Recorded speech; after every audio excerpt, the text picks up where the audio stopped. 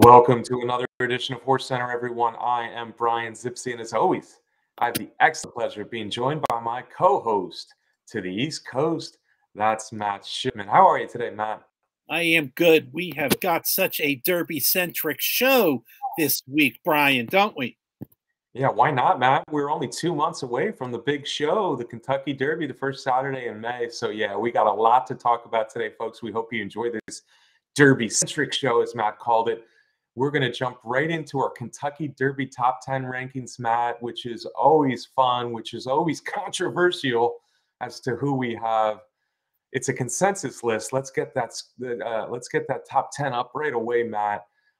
Neither of us, Matt Shipman, had Smile Happy number one on our list, but as a consensus top 10, Smile Happy became number one.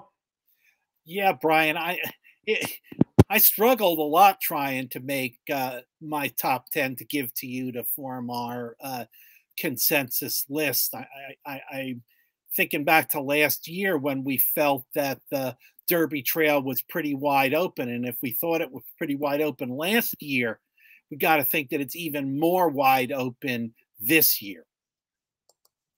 Well, it's becoming more and more apparent that Bob Baffert probably, I thought we'd see some Baffert horses in the Derby a month ago or 2 months ago, and it's looking less likely now that there will be any Bob Baffert horses, and he's kind of dominated the Kentucky Derby over the years. So, yeah, that in and of itself makes this a pretty wide open group. And Smile Happy, if I had to pick one horse to be the most likely to run a big race right now, 2 months out from the Kentucky Derby, it would probably be Smile Happy, because he ran a very good return race, Matt, the son of Run Happy, trained by Kenny McPeek in the Risen Star. And if you look back at these rankings, the top three horses consensus-wise on our Kentucky Derby top 10 right now, Matt, all ran in that Risen Star at Fairgrounds. Yes, indeed, Brian, and they all ran notable races. Obviously, the winner, Epicenter gets the kudos and ran really well, but nothing negative in my eyes about the performance of Smile Happy, coming off a layoff, making his first start of the year, and for Zandon also, things didn't go his way to start the race, and he rallied really well to get up for third in the Risen Star. So I think those were two very good efforts, and I expect both Smile Happy and Zandon to move forward off of those performances. Yeah, I agree with you. I agree with you, obviously, because we have them as our consensus top three right now.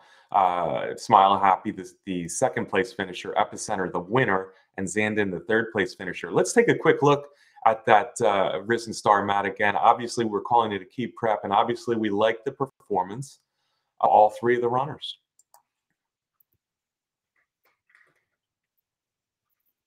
Yeah, and there we go, coming around the turn in the Risen Star with Epicenter getting a comfortable lead, getting loose on the lead, and I don't care what race you're in, what kind of class race you're in, that makes a horse very hard to beat, and he's kind of stamped himself as a promising horse. I don't think adding distance on for the Derby is going to be hard on him.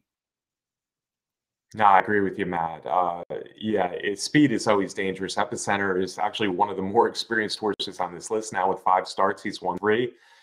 He's a 2-time stakes winner down at Fairgrounds. He looked good at Churchill Downs, but speed is always dangerous, and he is starting to show himself as perhaps the most dangerous of all the speed horses on this list. But like you said, second place finisher, Smile Happy, this was his first race in a while. He had to come from pretty far back. He was weaving through horses as you followed them there with the red cap, getting up for second in the Risen Star. So I think it was a very good performance off that pretty easy pace for the winner. Easy winner, Epicenter. So another reason to like Epicenter. But Smile Happy came back with a good performance. And Zandon, he's only one of 3. It's a little bit hard to imagine that a horse who's only one of 3 is this high on our Kentucky Derby list, but you have to be impressed with both his Remsen performance last fall in his second career race, and then breaking bag, having a wide trip, and being third in this Risen Star. Yeah, less than ideal trips in both of those races, and falling short of good horses that are prominent in our Derby top 10. Absolutely.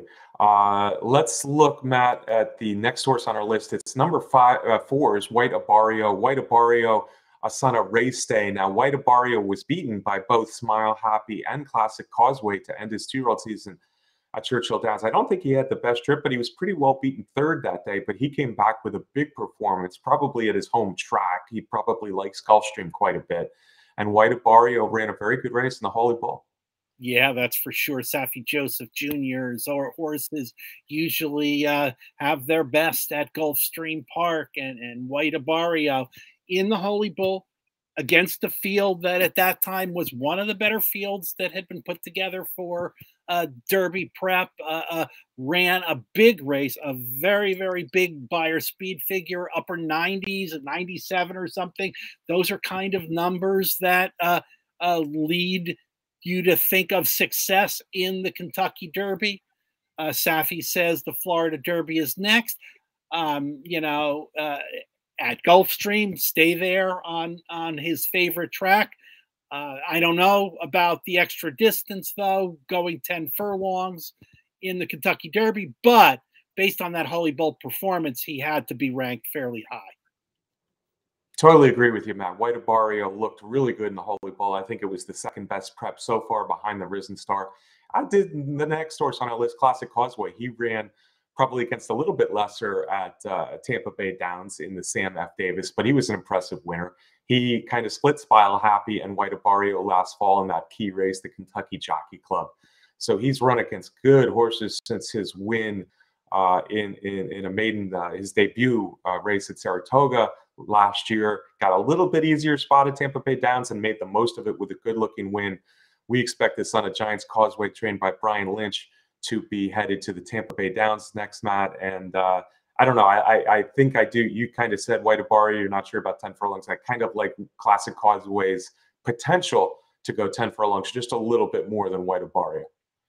I do too, and trainer Brian Lynch, he wanted to see a good performance. He really wanted to see Classic Causeway get another win under his belt in the Sam F. Davis. I think he picked a good spot. Classic Causeway as a 2-year-old got some really good experience. Ran in a couple of tough fields after his maiden win at Saratoga. Flashed so much potential in that maiden win and lived up to it in the Sam F. Davis. Yeah, absolutely. Matt, I'm a little bit perturbed with you. I hate to say it. I'm a little bit mad at you, my good friend and HorseCenter partner, because the next horse on the list you didn't even have in your top 10. I don't get it, Matt Shipman. Secret Oath, folks. Secret Oath, the filly, trained by D. Wayne Lucas, was actually my number 1. That's right. Number 1 on my list was Secret Oath, Matt. I'm going to talk about her in a second, but you like her too a little bit, don't you? Oh, absolutely, Brian. And hey, after all these years, Brian, I can handicap my Brian Zipsy pretty well. And I figured that you would have Secret Oath prominently placed. And you know, it's been a while since I cashed a good ticket. I wish I had a Vegas line on Zipsy and Secret Oath, but it's been a long time. And it's the point system that's done it, that has kept the filly from running in the Kentucky Derby. But this D. Wayne Lucas, wow. You know, we talked about the wide open nature of the boys on the Derby trail. Secret Oath has been so impressive. What an explosive move in that from Secret Oath in that honeybee down the stretch. What a turn of foot. Hey, the coach, D. Wayne Lucas, has taken the fillies to the Kentucky Derby and won before. So why not? Oh, absolutely. Why not? In fact, I'd be surprised if she doesn't run against boys here soon, Matt. I guess this video picked up right before she had to steady just a little bit on the far turn, but when that rail opened up, she was really good, as she has been in her last three starts, just romping each time. She's no secret anymore, Matt. Secret Oath, and the daughter of Arrogate, the young, powerful sire Arrogate, who of course was lost too soon. She could be any kind. She looks like a 10 furlong filly to me. She looks like she's still got some things to learn. And as you said, D. Wayne Lucas has never, ever ducked running in big races with all his good fillies over the years. So I look for Secret Oath to get points in the Arkansas Derby next. That's what I'm expecting. I think she's been the best three-year-old in the country so far. She's number one on my list. I think she can go 10 furlongs, Matt. Who else do we have on this Kentucky Derby list? Number 7, interestingly, we found out is a scratch. We're going to talk more about the Fountain of Youth, of course, next. But the Mo Donegal was scratched out of the Fountain of Youth already with a fever, kind of out there on the 12 hole. The son of Uncle Mo, though, has looked good. I thought he looked very good without the best trip last time, having to wait, and then swing way wide when White Abaria was running away from the field in that Holy Bull, and he came flying at the end. So I think Mo Donegal probably now headed to the Wood Memorial at Aqueduct, the track he loves, 9 furlongs. I think that'll be right up his alley. Yeah, no question. And honestly, Brian, I was surprised to see Mo Donegal entered in the Fountain of Youth because after the Holy Bull, I thought Pletcher had said that they were going to point to the Wood Memorial on as you mentioned, on a track where he already has a nice victory. Yeah, absolutely, Matt. The Wood Memorial seems to make more sense, especially when they drew the 12 hole in that mile 16th race Saturday at Gulfstream Park. One of the horses in the race, and now the horse I expect to be favored, is Emmanuel, Matt. I had this horse on my top 10 after his maiden win. I thought he came back good in the allowance win. We're going to talk more about him soon in the Fountain of Youth. Number 9 is a horse that you've always liked. That's Early Voting, trained by Chad Brown. Yeah, as Chad's looking for his first Kentucky Derby winner, Early Voting moved up and got a victory in the Withers, you know, and I guess we all said, okay, who did he beat in that race? Well, he ended up now beating the winner of the Rebel Stakes in that 75-1 upset, Un Ojo. Yeah, when I saw Early Voting just dominate the Withers, my first thought was, well, there's not much behind it. But Un Ojo came back and ran a big race to win the Rebel. So yeah, that's a feather in Early Voting's cap. And he's the son of Gun Runner. He should get better for Chad Brown. He's very interesting. Things will get tougher, but he's an interesting addition to our top 10. As is Rattle and Roll, who we haven't seen for a while since he won the Grade 1 Breeders' Futurity. Again, Matt, another horse we're going to talk more about here in a minute as we switch to the Fountain of Youth. Are you ready to make the transition from the Derby to the Fountain of Youth? Absolutely. Let's do it. I think we've been talking about these Fountain of Youth horses already in the top 10. Yeah, absolutely. Let's jump right into that Fountain of Youth, Matt. It is 13 horses drawn. As we already said, Mo Donegal is out. You see the big red line there. We know Mo Donegal, who could have been the favorite out there in the 12 hole. He's scratched out of the Fountain of Youth. I expect the other Pletcher horse, Emmanuel, to now be the favorite, Matt. Number 8, 3-1. He's looked very good in his first 2 starts. Absolutely, a son of More Than Ready for Todd Pletcher. 2 for 2 wins in Florida. The first one coming at Gulfstream Park, and then the second in an allowance race stretching out at Tampa Bay Downs. And when he got into the stretch and was finally asked to run, he kicked away and drew off. Yeah, he did. We'll put that up now for you folks, that Tampa Bay allowance, because I think the horse he beat there on the rail is named Glider. We'll talk about him a little bit in the Gotham. I think he's a pretty good horse, but you can see how easy Emmanuel's doing this in his second career start. A 1.40-yard allowance at Tampa Bay Downs. Matt, he is kind of a powerhouse-looking horse. I'm not sure 1.25 miles is going to be his best distance, a son of More Than Ready, but he's looked good at a mile. He's looked good at 1.40 miles. He's won over the track. I do think he's the horse to beat in this Fountain of Youth field. Yeah, Brian, I feel the same way about that. Yeah, number two, the horse that probably will vie for favoritism is the number two, and that's Simplification. And Simplification ran a pretty darn good race, Matt Schiffman, in the Holy Bull. He actually was just ahead of a fast closing Mo Donegal at the wire, but behind White Abario. But he did not get off to a good start at all in that Holy Bull. So I think Simplification, having won the Mucho Macho Man pretty impressively the start before, is a real threat again here in the Fountain of Youth. Yeah, I agree. If I remember, Simplification was my pick in that Holy Bull.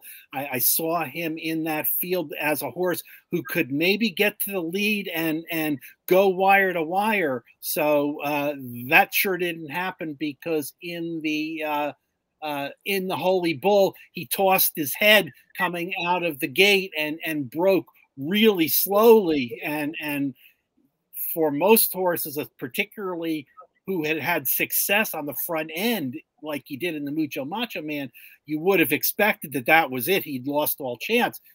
So it was a real credit to Simplification to gather himself up and make a really nice rally. He was coming, he was gaining ground, coming fast at the end of the Holy Bull. Yeah, we can cue that race up, Matt. Yeah, I mean, he's obviously a versatile horse now, a horse that wired the Mucho Macho Man, as you said, and then he rallied here after that bad start in the Holy Bull. So Antonio Zeno has an interesting horse, another son of Not This Time. You see Mo Donegal there flying at the end, so certainly a horse to watch out for going longer. We think it could be Mo Donegal, but Simplification ran a very good race. And now we know he can do multiple things. He doesn't need to be on the lead. He can pass horses for sure. Those are the two favorites as we see it, Emmanuel and Simplification, Matt. But the truth is there are a ton of interesting horses in there. I mean, we could run down this list. Maybe In Due Time is the third choice, another son of Not This Time, trained by Kelly Breen. He was beaten in a sprint, in a very fast sprint 2 starts ago, but that last one where he stretched out to a mile looked very good. He's 2 for 3, and I guess he could be any kind too. Yeah, I think so. I guess, he was a little bit of a precocious 2-year-old, because he won his debut at Monmouth Park all the way back in July. And that's so rare, especially for a horse that ends up showing up in the Derby Trail. But he had some time off after that win in the summer at Monmouth. You mentioned the second race, and then a nice allowance win at Gulfstream Park in February, going a mile against a pretty strong field. Yeah, absolutely. In Due Time is a very interesting horse, and we have seen Derby horses over the years, not maybe so much the last few years, but horses who kind of threw in an early 2-year-old race and then were out for a while, and just that foundation, I think, can help them as they move forward. Matt, again, a lot of horses to talk about. We need to talk about Rattle and Roll, who's Drew. Where is he? He's the number 6. I got him at 6-1 on my morning line, our morning line here, Matt. When last seen, he looked really good winning that Keeneland race, the Breeders' Futurity, the Grade 1 Breeders' Futurity over Classic Causeway. But it's been a while since we've seen Rattle and Roll, the son of Connect. Yeah, it has been a while, all the way back. I think it was October, Brian, for the Breeders' Futurity. And like you mentioned, that was a very strong field. Obviously, we've talked about how Classic Causeway has come back. Another one for Kenny McPeak. I don't know if Kenny is going to have Rattle and Roll at 100%, if we can expect a victory with that much time off in a big field like this. Yeah, the good news for Rattle and Roll is there is speed in this race, and I think that could help his late run. But I agree with you. I'm wondering if this is more of a start to get rolling, come back in the bluegrass with a better performance, and then be really ready for the Kentucky Derby. But certainly an interesting horse as he makes his first start, Matt, in about 5 months. A lot of horses, like I said. Howling Time, I think, still could be good. Dean Delivers looks like a nice underrated horse. AP Secret could be a good horse. What about High Oak, the number 9, the son of Gormley, trained by Bill Mott, one of 2 Bill Mott trainees in the race, Matt. And Gormley was a good 2-year-old. He won the Saratoga Special early on, 4th in the Hopeful, and that's the last time we saw him.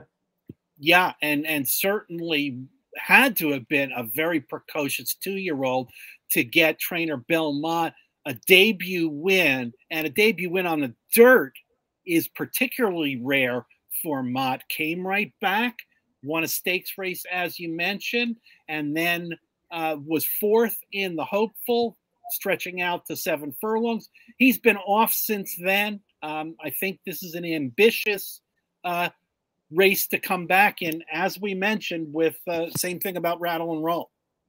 Yeah, and I said Rattle and Roll's been about 5 months. I guess Gormley's been closer to 6 months now. So you're right, an ambitious spot, stretching out for the first time. But I know a lot of people like High Oak. He's kind of an impressive looking individual, as is Galt, Songbird's full brother, Matt. He ran a pretty good race. He's been getting slowly improving for trainer Bill Mott. I thought he ran a pretty good race, setting the pace in the Holy Bull. He couldn't hold off White Barrio, of course, but he hung around pretty well to be 4th, beating a little over 5 lengths in that Holy Bull. Yeah, and I don't think Bill Mott would be putting him in a race like this if he didn't think he had a chance to run a good race. Yeah, and if he takes another step forward, Galt, Songbird's full brother, is another horse to watch. We still haven't gotten to the horse that I want to talk about a little bit, Matt, and his name is Giant Game. And if you look at the past performances, Giant Game has absolutely zero chance coming off a horrid looking finish in the Holy Bull, Matt. But I think there's a little bit more to Giant Game than we saw, of course, in the Holy Bull. Yeah, I would think so. He was a promising 2-year-old, Brian, from Dale Romans, and I would have to assume that Romans didn't have Giant Game ready to run his best in the Holy Bull to bring him back, in a month in the Fountain of Youth. Yeah, well, actually, what I heard from one of the owner group, a pretty big owner group there for Giant Game, is Luis Saez thought he was sitting on a winner about 3 furlongs out in the Holy Ball, and then the horse flipped his palate and Wow. just struggled to breathe the rest of the way, and of course dropped way out of it, finishing a distant 8th in that Holy Ball. So Saez interestingly chooses a different horse here. I can't blame him for getting on Emmanuel after those 2 big wins to start his career. But Saez really liked what he had early on in Holy Bull, and then flipping the palette, that's a huge excuse. I think Giant Game might be ready to run a big race for trainer Dale Romans here this time after you've corrected that for the Fountain of Youth. Matt, it's time. This is our race of the week. It's time to make our selection. Who do you like best in this interesting 1.16 Fountain of Youth at Gulfstream Park? Interesting race for sure, Brian. I am going to go with the promising 2-for-2 Emmanuel for Tad Pletcher. Yeah, I will be using Emmanuel for sure. I think he's the horse to beat. I also think he's the favorite. I'm going to go with a long shot as my top pick, though. I'll be betting both of them. I'm going to go with Giant Game because I think I believe what I heard about Saez, thinking he had a ton of horse on the turn before he couldn't breathe the rest of the way. So I think Giant Game, that 3rd place finish in the Breeders' Cup, that win in Kentucky before that, I think he's a very good horse. And I think Romans knows what he's doing, bringing him back after the incident in the Holy Bull. So I'm going to try him. Hopefully I'll get some big odds on Giant Game, Matt. We still got a couple more races to talk about on the Kentucky Derby Trail. Matt, don't go away yet. Let's talk Gotham. Now, on our topics page, I know we said Pletcher's pair, but of course, I'm sorry, we're going San Felipe. Oh, there's the producer error. Okay, we're going San Felipe next, Matt. We're going to talk about San Felipe, and I think this is a race that we can talk about really quickly because the San Felipe has been a pretty key race for the Kentucky Derby over the years, but frankly, I don't see it this year. I don't either, Brian. A field of 7, a pretty lackluster field of 7 for sure in San Felipe. Yeah, it is a lackluster field. I want to kind of think that somebody can come out of this. Like I said, the San Felipe has produced good horses for year after year practically. But this year it's a question mark. I think the two obvious horses are coming out of the 7 furlong San Vicente. Forbidden Kingdom is a son of American Pharoah, trained by Richard Mandela, who wired that San Vicente nice. He is the horse to beat. The horse who he did beat in that, or one of the horses he beat in that San Vicente, is a lightly raced Baffert runner named Doppelganger, a son of Into Mischief. He was favored pretty good there in the San Vicente, and he kind of ran evenly to be fourth, wasn't beaten by all that much. But I looked and looked at the other 5 horses, and I just could not get excited about any of them. So I think those are the 2 horses to beat here in the San Felipe. Yeah, I think I also want to mention the number 7 horse, Cabo Spirit, son of Pioneer of the Nile, was second in the Robert B. Lewis behind Messier. Yes, he was way behind Messier, but everybody was way behind Messier in that race. But he, in turn, was way ahead of the rest of that field. Again, the rest of that field was, probably of the quality of the rest of this field. But before that, he had been doing really well on the turf, had a really nice win in the Eddie Logan, a graded stakes race in California. I think Cabo Spirit is an interesting horse in this field also. Oh, got some sneezes here that I can't edit out as the producer, Matt. But anyway, if any horse wins this San Felipe coming off a 1,000,000 length loss to Messier last time, I'm going to be even less on the San Felipe field than I was going in. So I'm not on the Cabo Spirit train. Let's talk about the Gotham, the 1 mile, 1-turn Gotham at Aqueduct, because I think that's a much more interesting prep as far as horses who potentially could be very good, at least in my opinion. And I think the 2 horses we start with here, Matt, are both 2 for 2. Both of them have been winning sprinting. Let's start with Morello for trainer Steve Asmussen. Yeah, interesting horse. 2 for 2 has been in New York under the care of Asmussen's New York trainer Toby Sheets, who is a talented conditioner in his own right. 2 for 2, first in maiden special weight at Aqueduct, and then he came back in the Jimmy Wink field to rally and get the victory. Interesting horse, seems to get fit in this field really well, and I think Morello is going to get the right pace scenario. Matt, bear with me here. I think the allergies are getting to me. My eyes are turning red. I'm sneezing crazy. But yeah, Morello, I've been very impressed. Classic Empire, I think, is a nice young sire. This horse ran 6 and 7 furlongs already at Aqueduct. Carbon copies of each other, where he kind of was off the pace a little bit, exploded, and then just rolled down the stretch. There is speed in this Gotham, like I said about the Fountain Youth, and I think it sets up really well for Morello. It sets up better for Morello than Dean's List, who also could be a very good horse. The son of Speightstown, trained by Todd Pletcher, 2 for 2. Big debut win at Gulfstream Park, 6 furlongs. Then he came back again, 6 furlongs at Gulfstream Park, so he's never been farther than 6. He beat good horses in that second one that he had to work to win. Yeah, and Pletcher horses tend to win those battles down the stretch, and we talked about speed in here. Dean's List has that speed. Both of those victories were front end victory. He's fast. He's got class. Again, after both those wins, you had to wonder, how far will he be able to go? Is he a legitimate Derby contender? I think Pletcher is making the right move. He's going to find out in the Gotham, going a 1-turn mile, and we'll see how far he can carry that speed. But one way or another, that speed is going to be a factor in this race.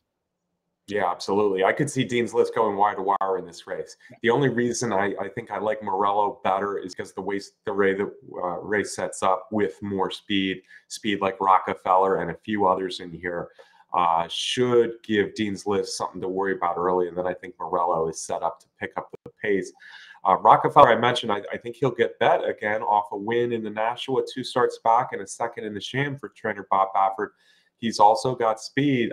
I just think he beat a weak field in the Nashua. I think this is a much tougher field as he comes back to New York for the second time, with the speed and the fact that he's the high weight in the field, outside post. I'm not on Rockefeller this time. I'm not either, Brian, and I agree with all the things you said. And to talk about a little bit more, he was second in the Sham behind Newgrange, and certainly was not flattered by Newgrange performance recently. Yeah, Rockefeller. Newgrange didn't do much in the Rebel, although he did win before that out there in Arkansas. So I think Newgrange is a nice enough horse, but I think Rockefeller has a pretty tough assignment here as one of the three favorites in the Gotham. Of the others, I think Glider is the most interesting. We looked at Glider a little bit. He's trained by Mark Casse. He made a big move to win his first race on dirt 2 starts back in a maiden special weight. And then he made a pretty nice move to get up to Emmanuel in that allowance race we saw at Tampa Bay Downs. Of course, the last eighth of a mile or so, Emmanuel kind of exerted his superiority in the field. But this race could set up pretty well for Glider, too, as he drops down in distance just a little bit to a mile in a race with some speed.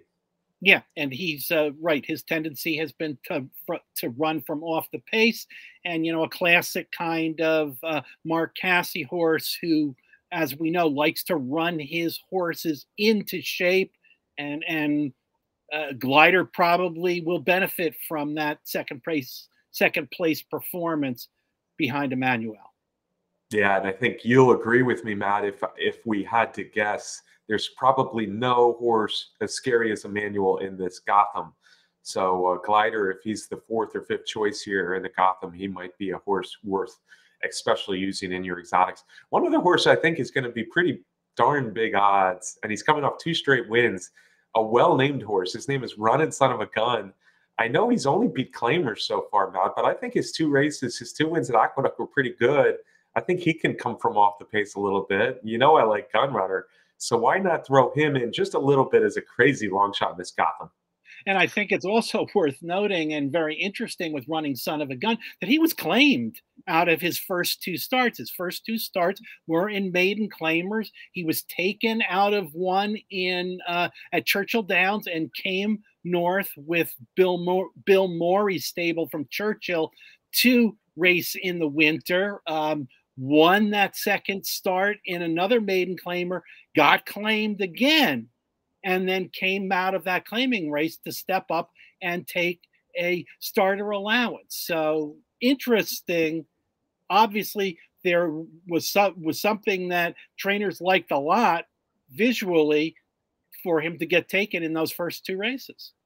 Yeah, he's making a big step up here in the Gotham, but I think the odds will be big. We saw a big long shot win last week at the Rebel. So Running Son of a Gun is my crazy bomb to throw in behind Morello and Glider a little bit. And Dean's List, of course, I respect. How about you? You like somebody best in the Gotham? Yeah, I'm on Morello too. He his first 2 races were very impressive. He won by 4 or 5 lengths both times, and he sure is getting the right setup. Yeah, he looks like the horse to beat to me as well, Matt Schiffman. All right, folks, I apologize. The allergies the last 10 minutes got to me a little bit. I apologize if that made your viewing any less pleasurable. I tried to take my sneezes off screen. Matt, can I get a Kentucky Derby show closing remarks from you? Because we covered a lot here in a short amount of time. We sure did, Brian. Our top 10, who knows? We'll see what happens to our top 10s after these Derby preps. 3 interesting races. So enjoy them, folks. And again, I want to thank you for watching the show. Yeah, thanks to all of you for watching. Thanks to our sponsor, the best content site out there, Derby Wars. Thanks to Candace Curtis, our friend, for the race graphics and top 10 graphics.